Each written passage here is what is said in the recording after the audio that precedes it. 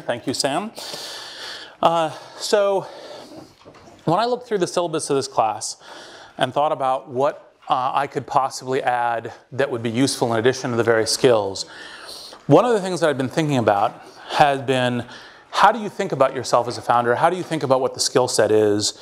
And what are the things that you should be thinking about in terms of, am I ready? How do I get ready? Is it the right thing for me? These sorts of things. So let's start with the perception of what a great founder is. And classically, this tends to be Steve Jobs, Bill Gates, Elon Musk, Mark Zuckerberg, Jeff Bezos. And it's an image of founder as Superwoman or Superman, right? Who has this like panopticon of skills. And I can use the word panopticon because I'm here at Stanford.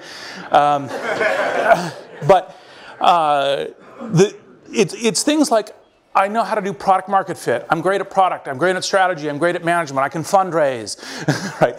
I can do all of these different skills. And part of what you're looking for in a great founder, in the kind of theory of the founder as superperson, is I'm looking for someone who is awesome at all of these things. They are well-rounded. They're diverse. They can bat on all skills.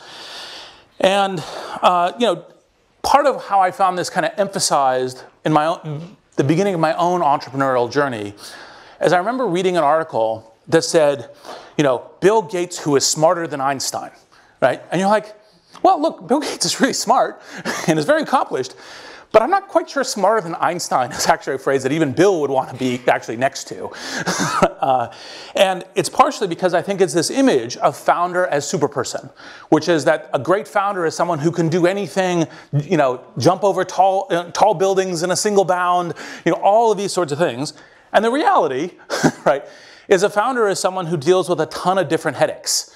And no one is universally superpowered.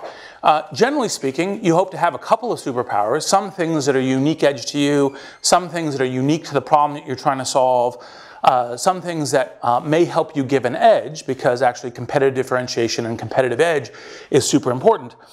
But it's not actually, in fact, a function of genius. And matter of fact, frequently, it's very hard to tell the difference between madness and genius because usually it's the results that play out. And sometimes when you're dealing with uncertain environments, you may even be genius and later be thought to be a mad person, or you may be a mad person and you turn out to be lucky and you're later thought to be a genius. So it's actually kind of a challenging set of, like, how do you think about, these sets, what is the whole set of skills? And when us mere mortals, come into this kind of battle, what is the right way to think about it? And so, when I thought about this question of how is one a great founder, part of what you get to is, and actually this is probably the slide that for people on, this may have been a suboptimal choice for people on video, but it's like, these are all skills that are super important, right? These are all things that you say, well, okay, this is really, really important to do, and you must, in fact, actually do this well. And it begins to look like a superhuman task. And so what I did is I decided to take a subset of these and focus on some of the interesting things to think about. What is it that actually makes a great founder? Because it's actually not that you score 10 out of 10 on all these, you're the entrepreneurial Olympiad, right? You are actually the best at all of these things. So let's start with team. So one way to kind of, I think, talk about exploding the myth of the super founder is that actually, in fact, usually it's best to have 2 or 3 people on a team rather than a solo founder. It's not to say solo founders don't actually play out, and they can successfully, but most often 2 or 3 people is actually, in fact, a much better. When I look at these things as an investor and I say, what is a good composition of a project and founders that are likely to succeed? It's usually there's 2 or 3 of them. And the reasons are because, for example, we've already talked about the fact that there's this very broad set of skills. There's this whole set of questions about how you adapt your company in order to be successful. And if you actually have 2 or 3 founders, you have different skills. You can compensate, because by the way, everyone has weaknesses. You can compensate for each other's weaknesses. You can, in the diversity of problems that you encounter as a founder, that you can actually attack them. So one of the things that I suggest when you look at essentially a founding team is to have a real high preference for having co-founders, having a high degree of trust for those co-founders, because one of the things that, by the way, part of the whole entrepreneurial thing is there's lots of ways to die. One of the ways to die is you get a year down the road with your co-founders and then you're going through a messy divorce, right? And that is not always, but frequently fatal. And so, and then also the diversity of kind of tasks that you're trying to do. And actually, okay, yes, I was about to say that will be suboptimal from the viewpoint of being able to look at the slides. The next thing is location. And so frequently, I've heard told to me, it's like, oh, Silicon Valley aggregates all of this super talent, which it does, in terms of like what actually, in fact, it's the reason why Silicon Valley startups are so successful is because all of these great people, immigration, which is hugely important for talent and founders and everything else, emigrate here, and that's part of the reason. Now, it's actually, if you think about it from basic math, even if you take something that Silicon Valley is super strong at, which is essentially software skills in the last 2 decades, not all of the great software people move here. Not all of them can move here. There are many of them in various other parts of the world. And so why do I put choice of location as one of the things that comes down to thinking about whether or not you're a great founder? Well, the reason is because what great founders do is seek the networks that will be essential to their problem and their task. And they realize that it isn't just about kind of like I am super person. I can do this anywhere. I can do this, in the Antarctic, etc. Is in order to be successful, I have to go to where the strongest networks are for the particular kind of problem or the particular kind of thing that I'm doing. And Silicon Valley, by the way, is super good at some kind of tasks, some places that you essentially try to solve certain kinds of problems, but it is not good at all of them. Let me take kind of 2 examples. So one is Groupon. I don't think Groupon could have ever been founded here. Even though it's a software product, it actually even generates a network, which obviously a lot of the great networks are here, and uses a kind of internet technologies, a mobile product, and everything else, all of which we have a lot of great skills here in Silicon Valley, and the networks are really good for this. One of the things that's central for Groupon for its early days was having massive sales forces. And massive sales forces, strengths and weaknesses of networks tend to go together. Silicon Valley tends to be pretty adverse to plans that involve we're going to rent a 25-story building, and in 20 of those stories, we're going to have floors of salespeople, and that's how we're going to get our thing going.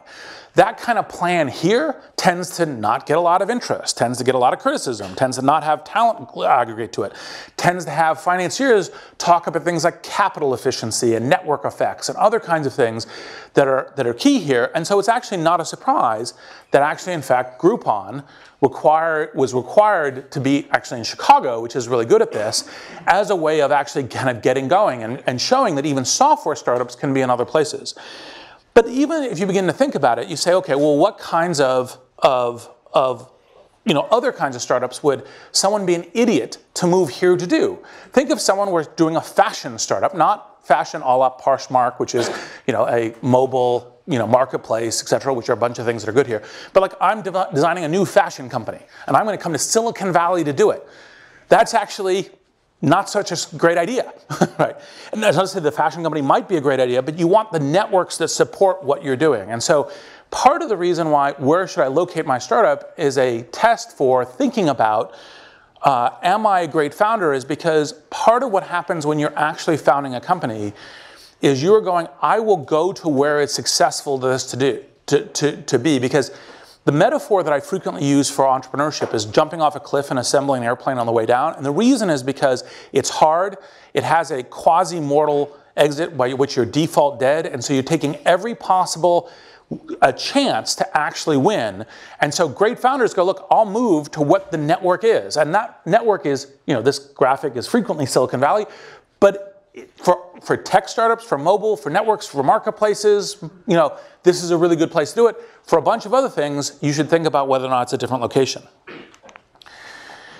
Now here's something that, it's very in vogue, all right, very conventional to say you're contrarian these days. And so let's talk a little bit about what contrarianness actually in fact is. So it's actually pretty easy to be contrarian. It's hard to be contrarian and right. And in particular, when you're thinking about, is my idea contrarian or contrarian enough, it's how does a smart person actually disagree with me, right?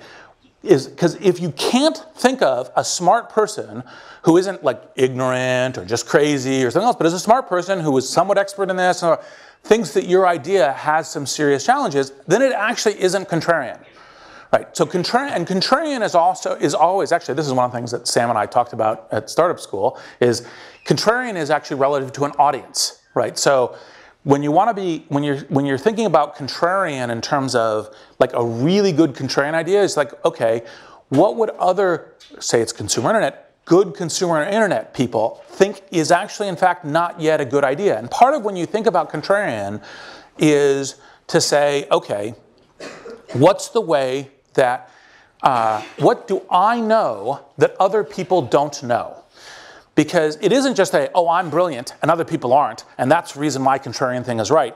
That's a very bad test. Might happen to be true. Of course, lightning could also strike you in the field, right? So think a lot about like, what is it that I know that other people don't know? So for example, in the very early days of LinkedIn, part of what I advise all founders to do is go talk to every smart person who will talk to you and give you feedback. So at LinkedIn, I walked around and said, here's my idea, what do you think? 2/3 or more of my network, including some of the very, very smart people, all thought I was nuts. And the reason why I thought I was nuts was because they said, well, look, it's a network product. It's only valuable with a bunch of people in it. First person, no value. Invite second person, first person in it, no value for either of them. They already know each other. When do you actually begin to deliver on your use case, which is like 500K to 1 million people, right? And so you're never going to get to size. It's never going to grow. Now, what I knew that the critics didn't know was that I could think of a set of different ways by which people say, look, it's pretty easy to say, look, I believe in the vision of this, or I think it's interesting, or I think a product like this should exist, or I'm willing to play around with it. And I can leverage those sets of interest to grow the network to get to enough size that you could begin to deliver on the value propositions in which LinkedIn had. And that was the specific thing that I knew that the critics weren't thinking about. And so when you think about being contrarian, you have to think about how is it that smart people disagree with me? They disagree with me from a position of intelligence, right? And there's something that I know that they don't know that actually in fact will play out to be true. Now in this case, in general, as a founder, it's good to be contrarian in the real sense and right. Now the other last part on the contrarianness is to think about, there's lots of different ways to be contrarian. So for example, a frequent one will be like, oh yeah, that's a good small idea, but actually, no, it's not small, it's large. Or, actually in fact, you can assemble the talent, or while most consumer internet startups tend to be, like for example, there's another LinkedIn example, tend to be only successful with their rocket ships, actually a gradual compounding curve can actually be very, very valuable. LinkedIn never had its rocket ship moment. It was kind of compound year by year, but that in the consumer internet tends to be atypical to the pattern. So here you begin to get to a bunch of sorts of problems that essentially founders run into, which is like, well, should I be doing the work or should I be recruiting people and delegating the work? And classically, the answer to this is, actually, in fact, you need to do both, right? And in fact, not only do you need to do both, you need to do sometimes one at 100% and sometimes the other one at 100%. And sometimes, even though this is not so good at math, both at 100%. And so what you'll see is this is actually classic when you begin thinking about what is a great founder, is you navigate what is apparent paradoxes. So another one that I frequently talk about is you got to be both flexible and persistent. And the reason for this is entrepreneurs are frequently given the advice to have a vision, stay firm against adversity, realize that you have this vision that is contrarian to what other people think, and just stay on track, get through the difficult times and get there. The other piece of advice given with equal vigor is listen to data, listen to customers, pivot, be flexible, right? Part of the thing that this comes out to being in terms of being a great founder is to say, well, when should I be persistent? When should I be flexible? And the vehicle that I most often use for this is you should have on a project you're doing, like a company, an investment thesis that essentially says why you think, possibly contrarian, why you think this is potentially a good idea. It should include what you know that you think other people don't know. And then, as you're going into the battlefield, you go, am I in fact increasing confidence in my investment thesis or decreasing confidence in my investment thesis? Because if I'm increasing confidence, then stay on track, be persistent. And by the way, sometimes even with adversity, your confidence can increase. If it's decreasing, that doesn't mean jump out. PayPal, LinkedIn, Airbnb, a whole bunch of startups I've been part of have had months where you were like, oh my God, why did we ever think this was a good idea? It was kind of a valley of the shadows moment.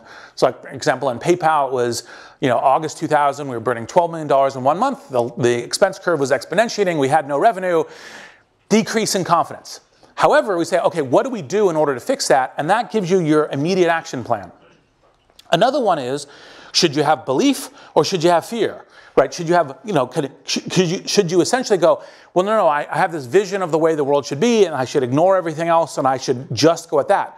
Well, again, part of what being a great founder is being both able to hold the belief, to think about where it is you want to be doing and where you want to be going, but also be smart enough that you're essentially listening to criticism, negative feedback, competitive entries, where you're kind of going, okay, is this changing my investment thesis? Is this changing what I'm planning on doing? And it doesn't mean you lose confidence. You have the confidence, but you also essentially have the peril. Again, in this kind of thing of how do you put these two things together, should I focus internally, build the product, ignore the world, ignore competitors, et cetera, or should I focus externally? Should I be recruiting? Should I be meeting people? Should I be gathering network intelligence? Again, the answer is both. And the reason why I'm focusing on these kind of it's both rather than either or is because part of what makes a great founder is the ability to be flexible across these lines, to sometimes be 90% one way, sometimes be 80% the other way, be executing the judgment on what does the current problem look like? How is it that when I'm trying to solve this, that I should say, this is what we should be doing and how should I be dividing the work? And part of when you think about these things, as you say, like this is another one that's kind of classic, is people say, well, I'm completely motivated by data. It's what customers say. I do user groups. I've a lot of entrepreneurial methodologies, lean, other kinds of things are talked about is like gather the data, be guided on the data. Well, actually, in fact, data only exists within the framework of a vision that you're building to, a hypothesis of where you're moving to. And the data can even be negative, and you can think, well, actually, in fact, this negative data means that I need to change or alter the way that I'm thinking about something, but I actually keep on a specific vision about what I'm doing. And by the way, sometimes even when you have that specific vision, you don't necessarily actually ever end up at that big vision that you were thinking about. So for example, at PayPal, we distributed these t-shirts that said, the new global world currency, right? Well, actually, in fact, one of and I know Peter's been here, one of the jokes I told Peter is like, well, actually, we do have this new world global currency. What we're trading in is dollars. You may have heard of it. It's existed for a while, right? We're essentially a master merchant for that. Now, of course, this presages what might be happening with Bitcoin, although, there's the whole other topic there. However, the key thing is that vision of saying we are creating a kind of a universal network that allows anyone to pay, anyone to become a merchant, to bring the electronics into the speed of commerce at any business that is being transacted. That vision kept a true north by which we say, well, first we think we're going to have a banking model, then we think we're going to have a debt model. Oh no, we're going to actually have a master merchant model, and how does that actually play out? So you're always combining the vision and the data is within the framework of a vision, and sometimes, of course, what you learn changes your vision. Now, this is one of the ones that I actually think we saved this special picture for one of the ones that I actually think is quite key, is that normally entrepreneurs, founders, are thought about as having, like, they're risk takers, right? Whereas everyone else cowers in fear from this notion of risk, they boldly go out. Now, that's true. You have to be a risk taker. You have to be thinking about how do I make a really coherent bet on risk, because in fact, the only really big opportunities, the only contrarian opportunities that smart people disagree with you on, happen to be one that have risks associated with them. On the other hand, part of the skill set that when you're beginning to apply how you think about risks as an entrepreneur is you're beginning to think about, like, how do I take intelligent risks? How do I take a focused risk that if I'm right about that one thing, right, then a bunch of other things break my way. And once I start doing that, I try to figure out how to make my on-shot possibility as high as possible, e.g., how do I minimize other risks? How do I essentially take this risk in an intelligent way that doesn't just go, oh yeah, risk to the wind, who cares? Right, let's go. And so this kind of combines that, you know, this image, which I think is the best of the images we found for this yet, is kind of this sense of how to think about it. Now, back to what I was saying in terms of having an investment thesis. Part of having an investment thesis is you chart it out, it's kind of a list of bullets. You say, like, for example, in early LinkedIn, it was like, look, everyone is actually going to be benefited by a public professional network. Everyone will realize, including companies, that it's better to have it play out this way. The initial set of adoption will come from essentially people who are like, visualize the world this way, are willing to play with it, and then eventually the mass market will come on as they begin to have a network that is already delivering a value proposition to them. That's what kind of an investment thesis can look like. And then, you know, you got economics, so like initially recruiting and then broadening and other things. You have that investment thesis and you say, is my investment thesis increasing or decreasing in confidence? Do I think that the data that I get from the market, when I talk to smart people, how does that change my confidence in it? And this is actually how you essentially minimize risk. So, for example, very early days in PayPal, the part of what happened is they said, oh, okay, well, we're going to do cash on mobile phones. We'll do cash on Palm Pilots because it's really easy. We actually realized the cash on Palm Pilots wouldn't work even before we launched the product, because basically what happened is I went in and said to Max and Peter, I said, look, here's our challenge. Our challenge is, this room probably doesn't remember what Palm Pilots are. They were the like early PDAs.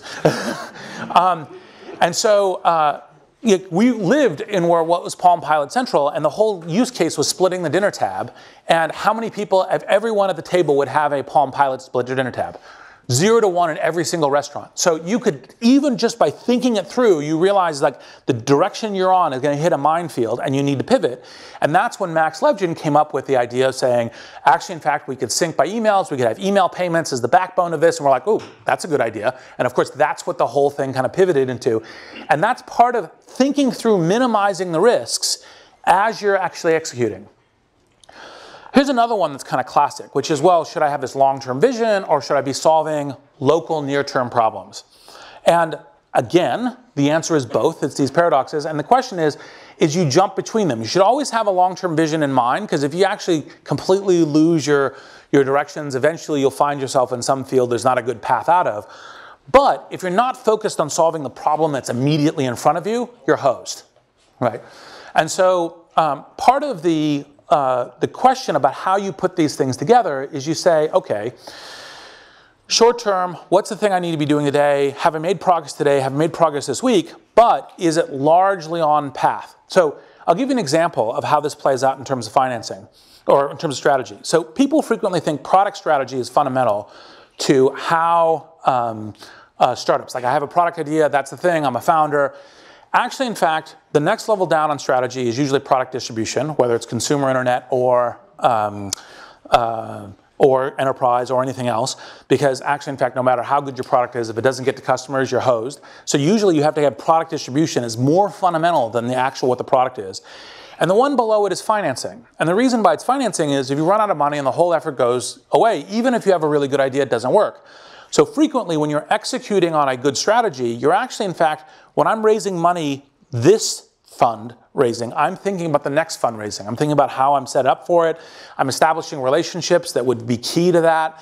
And I'm not executing like, oh, the only thing that matters is I get to the next fundraising, because you have this business that you're building.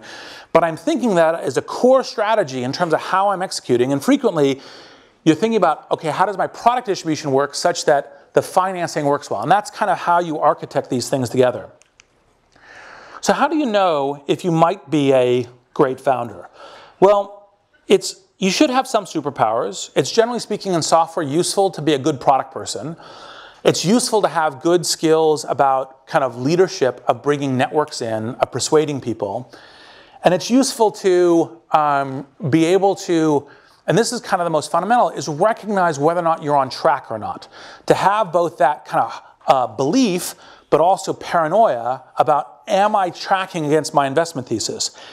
And when you do that the right way, and you're learning, and you're assembling people, and you're assembling networks around you, that's generally speaking how you end up being a great founder. Now, classically, and I deliberately put up 5 white male pictures, is classically you have a kind of these are the iconic founders. But in fact, founders can be very diverse. They can be extraordinarily talented at different areas because there's different kinds of entrepreneurial companies. There's different kinds of problems that they're trying to solve. And I don't just mean diversity in terms of classic, kind of gender, race, et cetera. Diversity in age, diversity in experience. Jack Ma was a teacher before he got into this.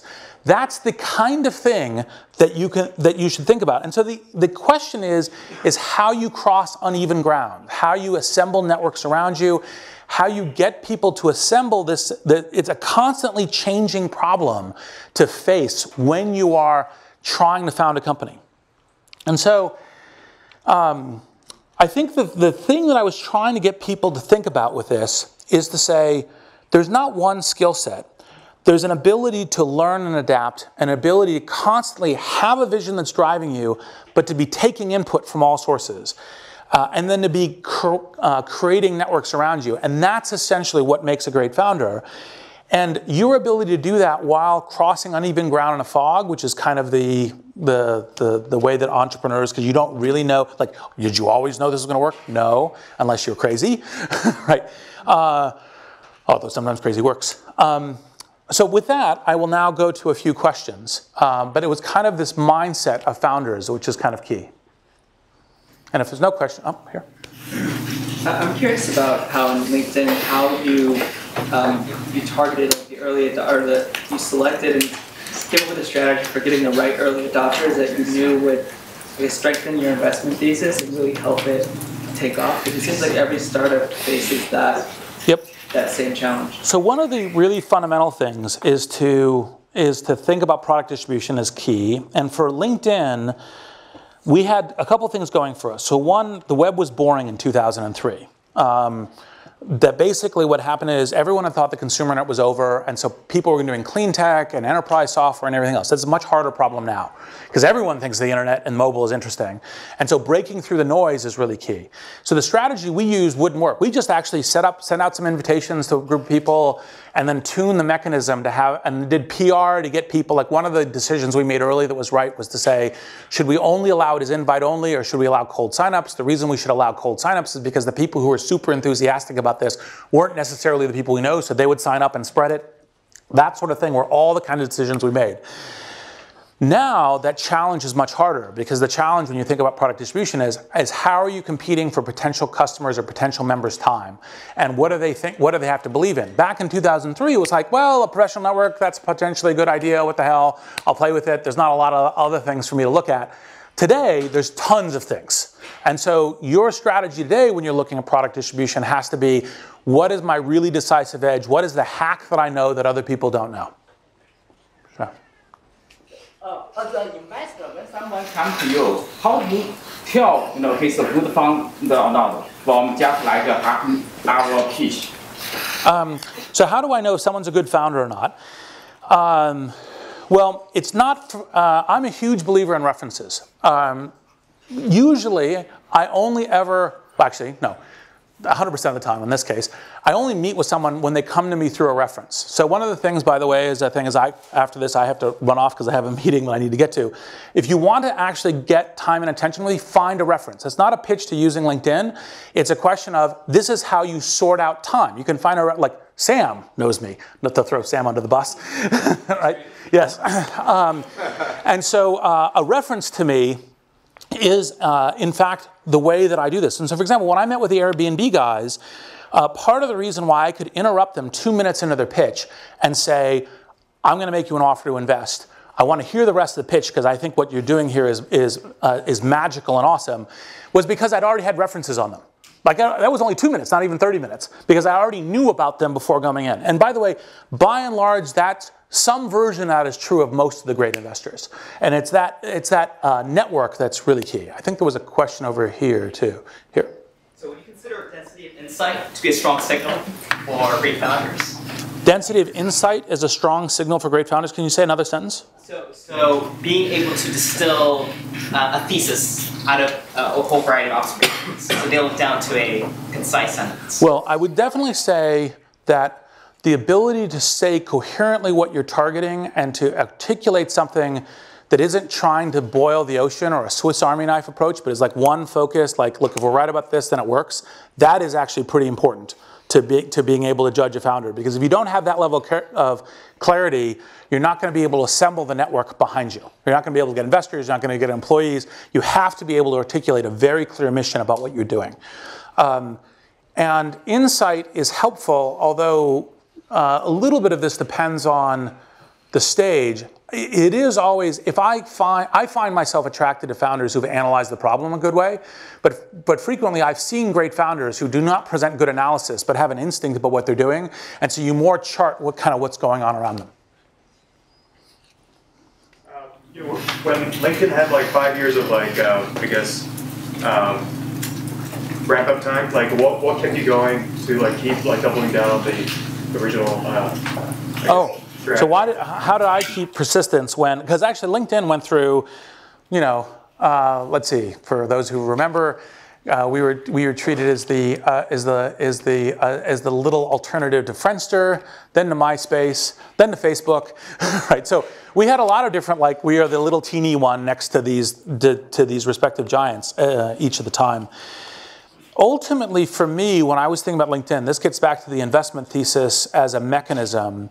I continued to believe the right economic system design for every individual's life and for organizations' life is to have public professional profiles. That world is the way the world should be. Everyone's much better off with it. And we are getting closer to that than everyone else. It may be that it hasn't taken off as fast as I liked. It may be that the general world is going, oh, this social stuff is really interesting. We could only get in the news in the summer of 2003 by saying we were Friendster but for business, which is completely like nonsensical once you begin to, you begin to look at the thing. But it was like, okay, we'll cover you because it's Friendster but for business. And that was important to begin to get people to pay attention to us. And so the confidence was, that world, I still have confidence to believe that it should exist.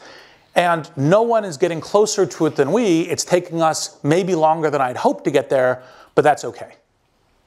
So, Sam.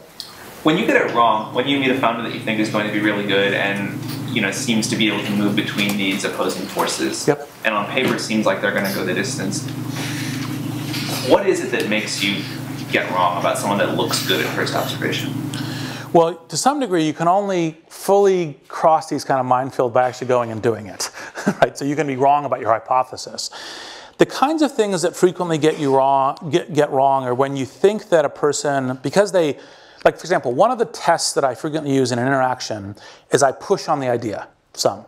And what I'm looking for is both flexibility and persistence. I'm looking for, no, I have conviction in what I'm thinking and I'm arguing it, but I'm listening to what you're saying and I'm adapting to the concerns and whatnot of how you think about that. Sometimes you'll find someone who says, look, I've learned to mimic that behavior. So I've learned to say, for example, I've learned to look like I'm reasoning with you and I look like I'm thinking about the challenges you bring up, but actually, in fact, I'm ignoring you, right? And ignoring me, that might be fine, right? Ignoring the world in general is usually a disaster. And so those are the kinds of things that in the measurement you can see essentially getting wrong. But usually the kind of thing, like most often, like kind of reference questions I ask about founders is like adaptability. Like one of the phrases that I frequently look for is infinite learning curve, because each entrepreneurial pattern is to some degree unique and new, and can you learn the new one, right, is a way of doing it. And so, like, does the learning break down, or is there some major skill set? Is there an ego issue that gets in the way? Like, well, I must be the great, like everyone must adulate me, and that will cause you to behave wrongly in adapting to the problem. those kinds of things. I think I have one last question, the woman in the back. What makes a great co-founding team? And from your perspective, what makes a good partnership when you're evaluating how to be a great co-founder? Co-founding team, how to evaluate, and then how to think about co-founders. So the first thing is, it's super important that you collaborate really well. That was the kind of the point I was making during the team, the initial part of that, because if you in fact don't have pretty good serious trust, you know, kind of a way of it's 150 that I'm supposed to end, right? 205. Oh, 205. No. I'll keep going. Sorry. I misread the time. So I will have time for more questions. Sorry, I was trying to be good. So, okay, let me give a little bit longer answer to this then. So the key thing is, when you're thinking about founders is, do you have a diversity of the necessary strengths across the whole range of strengths that would be useful? Frequently you need one technical founder, at least. Frequently you need to have someone who is going to be dedicated to the business side, fundraising, these sorts of things. That's kind of classically skill set when you think about the 2 to 3. And usually it's kind of some composition across them. And that's kind of like what you think of as founders 1 when you're thinking about a founding team. When you get the next level deep, for example, one of the things that people will classically tell you is, like, for example, don't invest in a husband and wife team. And actually, that adds a little extra freight to it and everything else, because, you know, there's personal dynamics also upset what's going on. I actually think that what you're looking for is, do they collaborate well? Do they help each other get to truth, right? So for example, I am most heartened when I'm talking to a team that when they're reasoning to each other. They're not like, oh, we're just all singing from the same thing. It's like, oh, but did you think about this? Or what about this as a challenge? Like, you're navigating the field of battle, which has a bunch of risks. Like, for example, one of the things that was pretty common in PayPal is Max, who invented the fraud systems and everything else, would frequently come into Peter's office, Peter Thiel, Max Levchin, and say, look, here are some things that are going to kill us, and let me focus you on them, right? So it's not like we're all just kind of saying, oh yes, we're all singing our kumbayas, but we are adjusting to what is truth and what's the problem that we need to solve, what's the problem in the short term, what's the problem in the long term, and how are we tackling it? And that composition within a team, that collective problem solving, that collective learning is the kind of thing that actually usually makes great teams. Yeah, thank you for this wonderful lecture. I recall Peter Thiel says, we all dream of a flying cars, but we end up 140 characters. So I would like to ask you, how to identify the great founders in different sectors. Like someone might be in social network, like LinkedIn, like you, and somehow we are working on like, quantum computing or hardcore lab science or the vision to Mars, or those kind of things. Yep. Do you see any common place or any different? So different founders, different areas, how do you identify them? So the talk was aimed at kind of what is unique about the mindset, I think, of founders that is great founder across all founders. That's part of what this was, an attempt to say, look, because there are differences. So for example, in software, speed to market, speed to learning is really key. In hardware, if you screw it up, you're dead, right? So accuracy really matters, right? Because if you build and ship the wrong thing, you're hosed. So generally speaking, as an investor, and this is part of the reason why a lot of investors have a certain set of things that they then learn pretty well and try to reapply, because they try to understand a domain well enough to be able to identify which are the founders in this domain that really matter, and if we're investing in this domain, how do we do that well? And so there are attributes that are unique per domain. So for example, like one of the classic ones is, how good must you be at operational efficiencies in terms of margins, cost controls, etc. You're dealing in the worlds of atoms, including even in e-commerce. You've got to be really good at that. You're doing a digital game like a Zynga-like startup, doesn't matter at all, right? So and so you look for that kind of fits and proclivities. And part of the beginning of this is, it's not actually in fact that it's one person is good at everything. I would be like, one of the funniest conversations I had with a guy, a friend of mine who worked for me at my first startup, SocialNet, is he looked at me and he said, Reed, I would never hire you to be a manager of McDonald's. I'm like, yeah, I wouldn't either. I'd be terrible at that, right? And so it's the skill set that fits, but also the whole point of this is actually navigating a set of things that look like paradoxes, sometimes being heavy on one, sometimes heavy on the other, and having the right judgment at the moment in terms of what you're doing. And that's what tends to be more universal. You mentioned that it took you longer than you would have liked to grow LinkedIn. So can you speak a little bit about how to know whether or not you should stay in, or how to know when to give up? Also, maybe even with respect to like your personal life and your career goals, or like how it fits into the big picture. So the question is basically, how do you know when to pivot?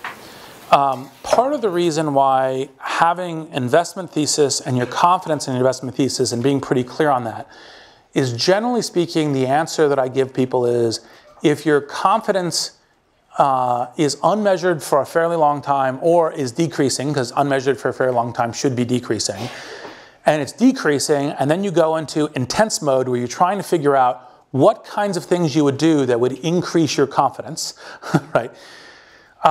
And that's failing, that's a seriously good time to think about pivoting, right?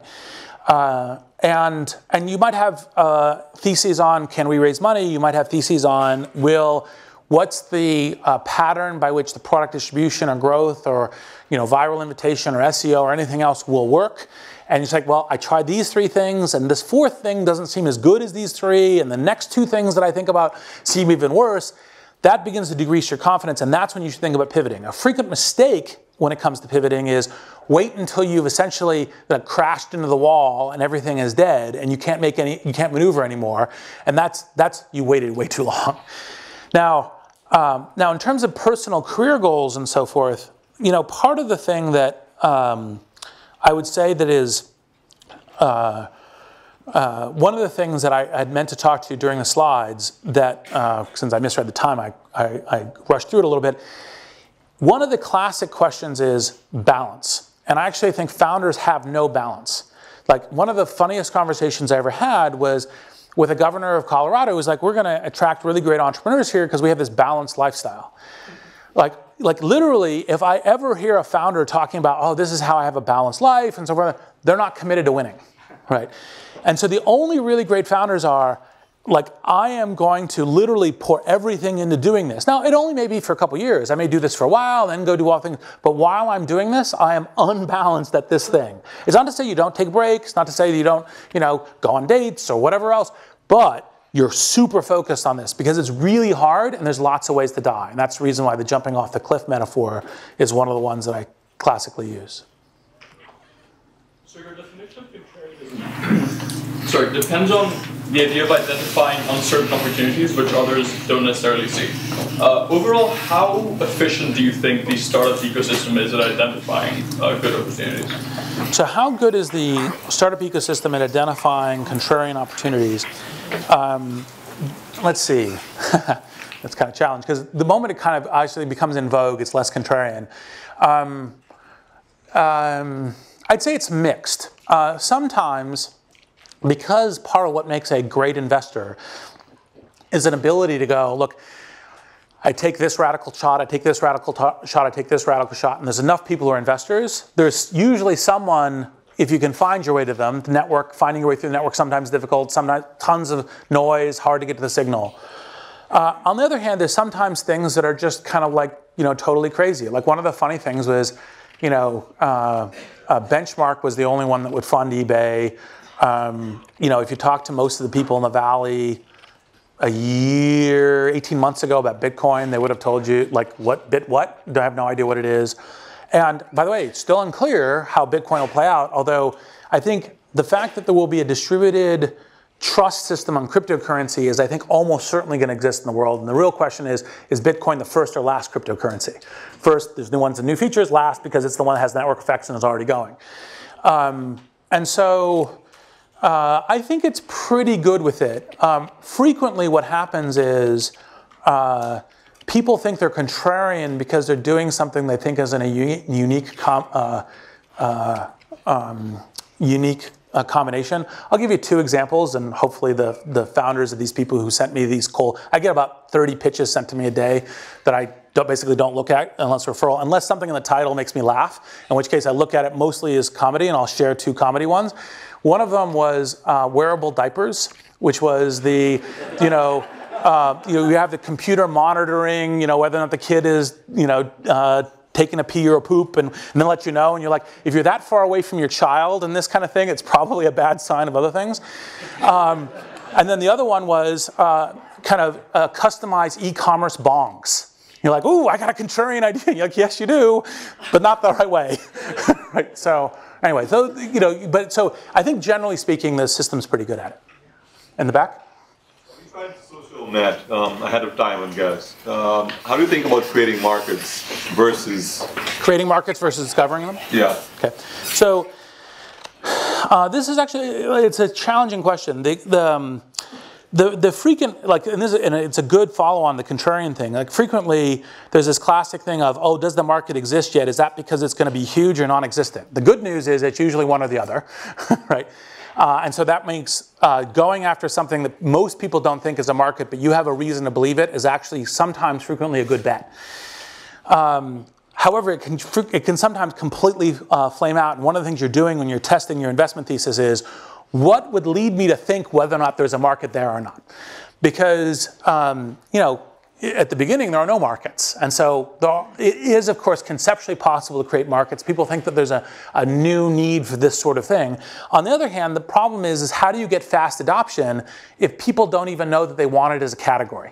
Right? So they say, well, but people, if they just realize, like a classic entrepreneurial misfire, a classic one is, if people just once it exists, they'll realize that they really love it, and they'll line up in droves for it. Well, there's a few entrepreneurs, Steve Jobs, one of them, who can do that.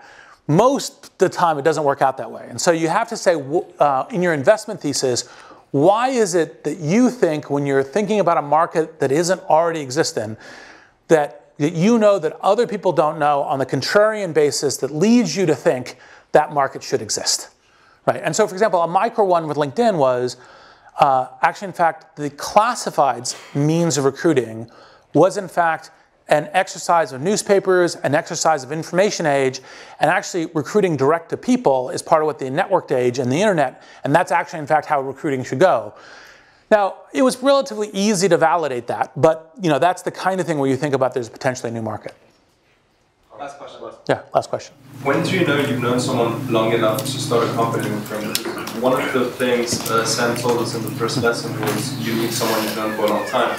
But when you guys started PayPal, like, for example, how long did you, it was a large group of people, so how do you know, okay, I trust these people enough to start a company? So to repeat, I'm repeating the question in part because it's just recorded and everything else, make sure that people hear it. But the question is basically is, how do you know that you trust someone well enough to be a co-founder?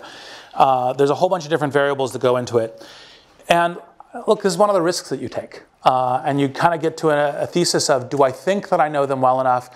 Now, I'll parallel one thing that I think, there's a parallel here that I think is super useful. So one of the things I tell my portfolio company CEOs or founders when they're thinking about hiring a CEO is, I think that the only way to do this is when you get down to the people that you're thinking you may hire as a CEO, you spend 20 plus hours with them, right?